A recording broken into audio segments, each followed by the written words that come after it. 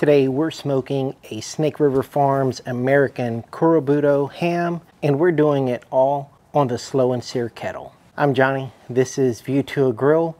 The first thing we need to do is set up our slow and sear kettle. I like a clean grill. Let's go ahead, use our Citrus Safe to clean our grill. All we have to do is spray on some Citrus Safe, let it sit for a minute, and then scrub it off. And I also like to use a towel to wipe off the grime. I'll fill the slow and sear about 3/4 full. We can go ahead, get our fire starter lit, and on top of that, I'm going to place a full Weber chimney starter of lump charcoal. Once our lump charcoal has started to ash over on the top, we can then take that and fill up that little space we reserved in our slow and sear basket. You can then take your favorite flavor of wood and just throw one chunk right on top of the fire. I'm going to go ahead and preset the top vent to about half and the bottom vent just to the right of the X on the left. Also note that the smoke hole is closed. Now that our slow and sear kettle is all set up, we're just going to let that preheat for about 10 to 15 minutes. While the slow and sear kettle is preheating, let's prepare our American Kurobuto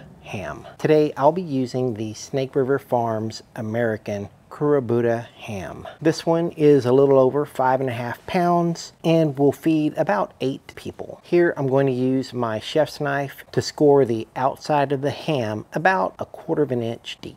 Also, at this time, if you want to apply rub, go ahead and do that now. For me, this ham does not need any rub. All of the additional flavor is going to come from the glaze. Now that the ham is ready, let's set up our cook. The wireless probe thermometer I'll be using today is the Inkbird INT11PB. To set it up, all you have to do is open the app and select the cooking icon. Next, select pork. I'm going to use the slide and slide it over to medium rare and then touch complete. And that's all you need to do. Our cook is set. I'm going to take the probe and try to get it as close to the middle of the ham as I possibly can. Once I have the probe plugged in, I'll then get the ham and put it on the indirect side of the slow and sear kettle. One thing I want you to notice is that I have this ham on a rack and pan. I'll add some water to the pan for 2 reasons. First, it'll promote moisture in the slow and sear kettle, and second, it makes cleanup easier. Now all we have to do is close the lid and monitor the temperature of the ham. While the ham is warming up, let's prepare the honey, lemon, and ginger glaze. For the glaze, let's get 1/2 cup of butter, 1/2 cup of brown sugar, and 1/2 cup of honey. We'll go ahead and get all of those into a saucepan. And then I'm going to zest some lemon right into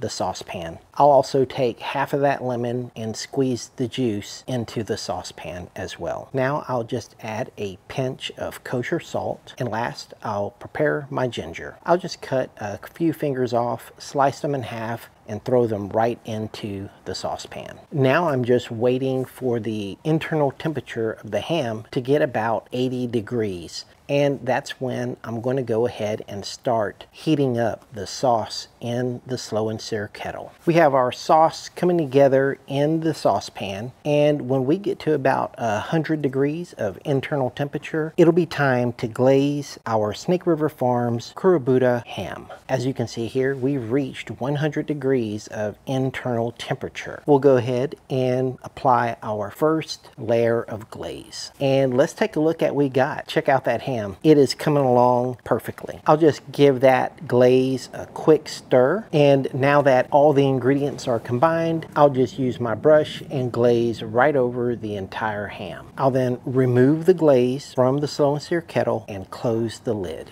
At this time, I want to generate just a little bit more heat. So I'm going to slightly open bottom vent. At 110 degrees of internal temperature, we're going to apply our second layer of glaze. Again, we're just going to drizzle that glaze over the entire ham. Also, take a look at the color. We can see some really nice caramelization going on with the ham. Also, I want you to notice that the side of the ham facing the fire is getting the most caramelization. So All you have to do to make sure that the ham is evenly colored is spin the ham around so that the other side can get some nice color as well. Now just close the lid and let this go until it gets to about 120 degrees of internal temperature. You guessed it. It's going to be time to glaze our ham again. Same process, just drizzle your glaze right over the entire ham. And then at 130 degrees, we're going to apply a generous coating of our honey, lemon, and ginger glaze. One more application of our glaze, and that occurs at 140 degrees of internal temperature. We'll get the lid open. Take a look at this thing. This thing is looking fantastic and almost glorious. Let's go and get our last coating of glaze on, close the lid, and then once we get to our 145 degree temperature, well, it'll be time to take this ham off. Now, if you'd like one of these Snake River Farm Kurabuta hams for yourself, check out the link below. Now here we are. We have arrived at my favorite part of the video. It is the taste test. Our ham is done. It's beautiful. Let's take it off and set it on our board. And then there it is. Take a close look. We have nice caramelization on the top, nice caramelization on all the sides. So let's get this thermometer pulled out so we can slice it up. Since this is a boneless ham, I'm going to slice it right down the center. And now I'll give you the cross section and you can see how beautifully pink this is on the inside. Now we can go ahead, take some slices, and let me give you a closer look. Look how juicy this ham is. Totally over the top. And what does it taste like? Well, it tastes pretty damn good. So I love my store-bought spiral sliced hams. I absolutely do love those hams. If you really want something special for your holiday, this is the way to go. This ham is just so delicious that, well, I'm gonna have to order one for myself this Christmas. If you haven't already subscribed to my channel, go ahead, subscribe to my channel. You don't want to miss any future episodes. Thank you for watching A View to a Grill. I'll see you guys next time. Take care, y'all.